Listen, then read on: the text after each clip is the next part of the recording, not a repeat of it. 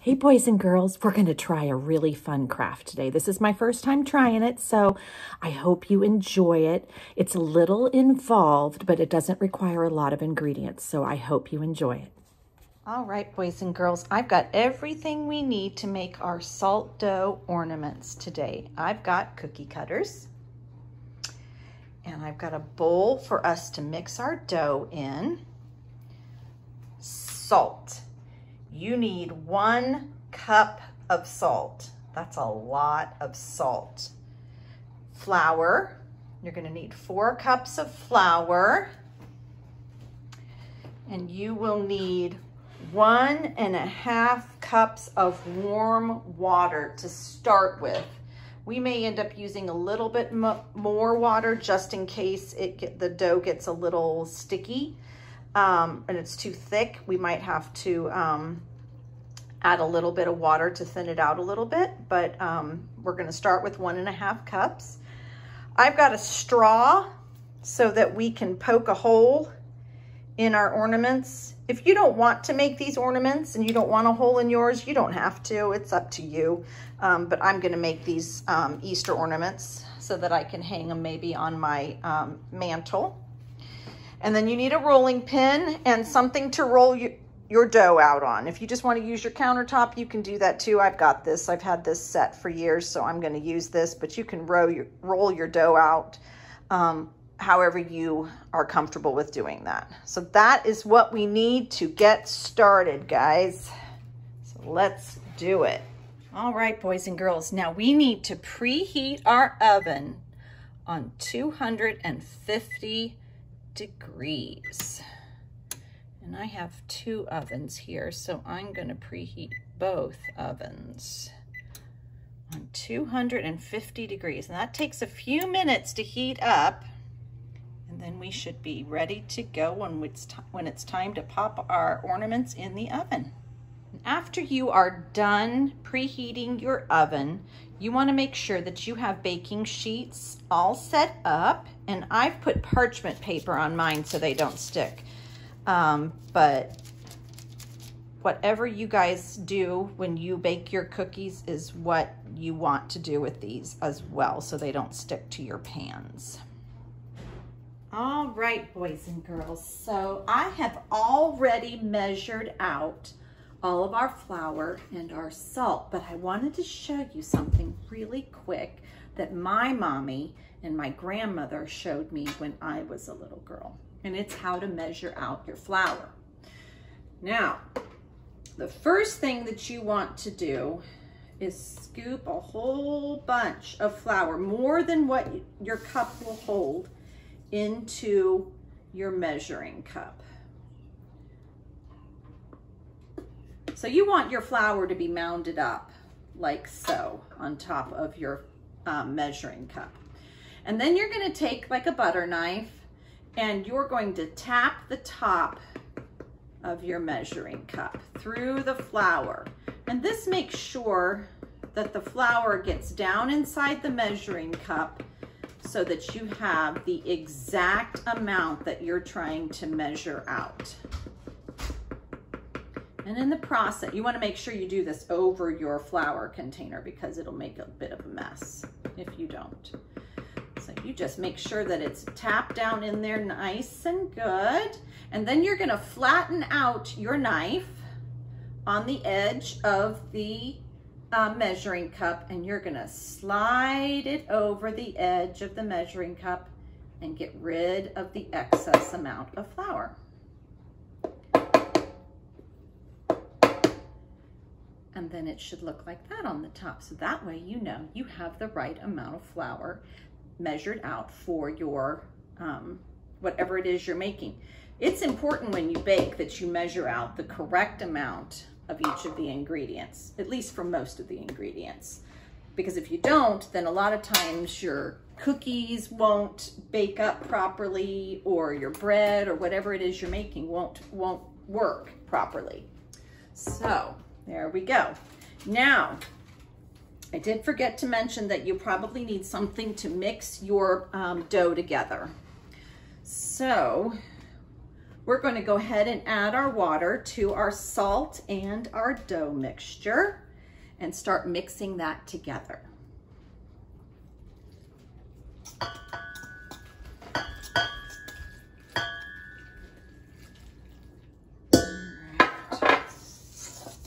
Just get that all mixed together.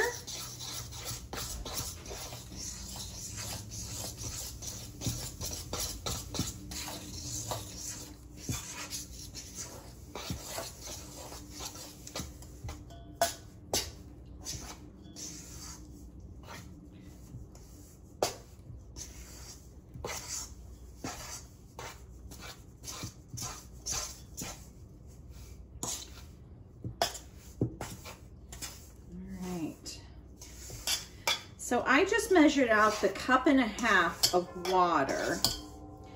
And from the looks of the inside of my bowl, I still have quite a bit of dry. I don't know if you can see that, but there's quite a bit of dry ingredients still left on the bottom of my bowl.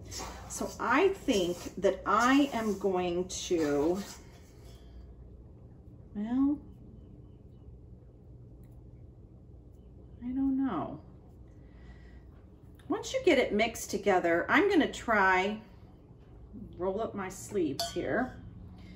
Make sure your hands are clean, although we're not going to be eating this. You still always want to make sure that your hands are clean before you start cooking. Always important to have clean hands. So when you bake a lot of times, sometimes you got to get your hands dirty. So we're going to go ahead and try and mix this together with our hands and see first before we add more water. Because sometimes if you mix it with your hands, you can get those dry ingredients that are left over in the bottom to mix into your dough. Just takes a little bit more effort.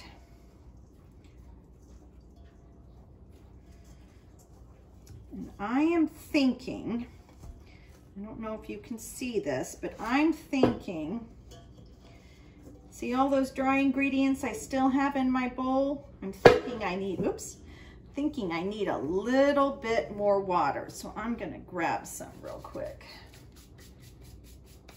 I'll be right back.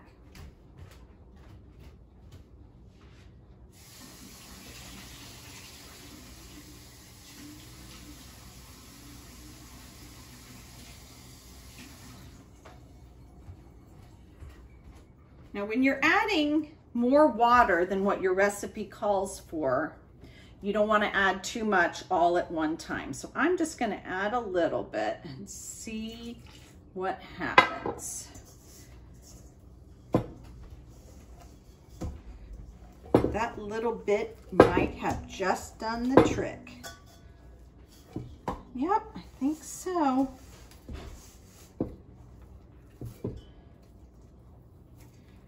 We're going to knead all of this together with our hands really good. You don't want your dough to be too sticky, but you don't want it to be too dry either. And your mommies and daddies will know what to do. All right, I think we are all set. So this is what it should look like. You should be able to form it into a pretty decent ball.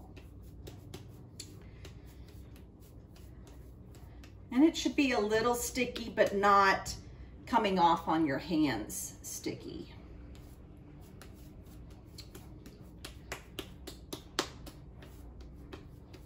All right, that is good to go. So we are ready for our next step.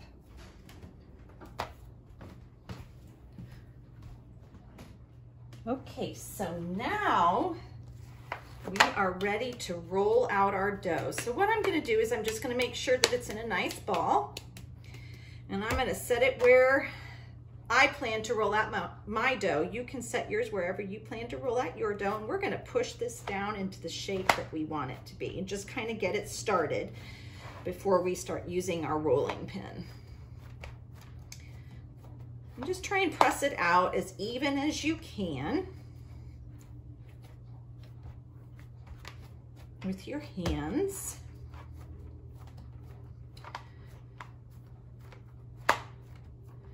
Making sure your edges all stay together. All right. I think that's about ready to start rolling it out. I kind of remember why I didn't like this too much, because it moves. So I'm going to hold it with my pants here on the edge, I think anyway.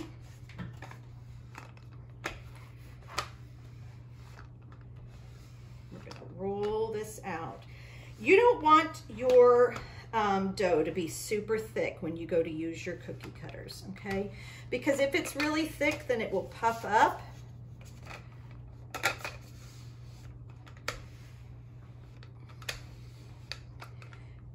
And then it won't dry out, and then it'll take forever for you to be able to decorate your cookies, and you don't want that. These aren't cookies, what am I saying? Your ornaments.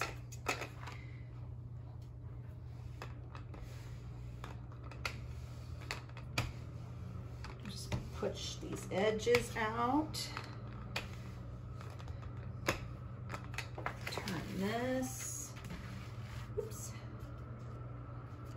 Messed up that edge there.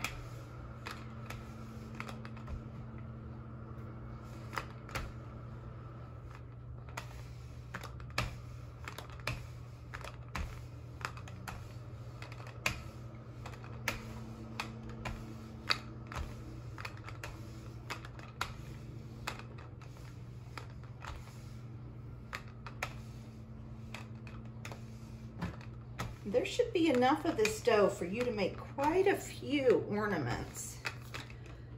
And I don't know if you can see how thick that is.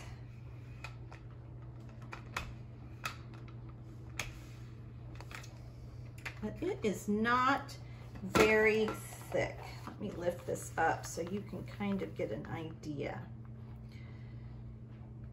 I don't have a measuring stick, so I can't tell you exactly, but it's a reasonable thickness. Not too thin, but not too thick either.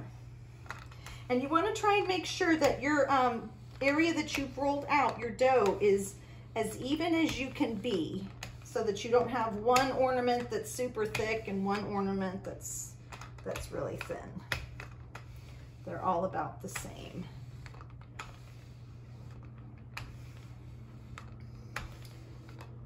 The thinner they are, the faster they will cook and dry out.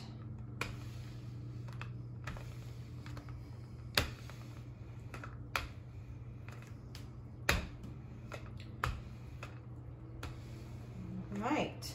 I think we are about ready to press some ornaments.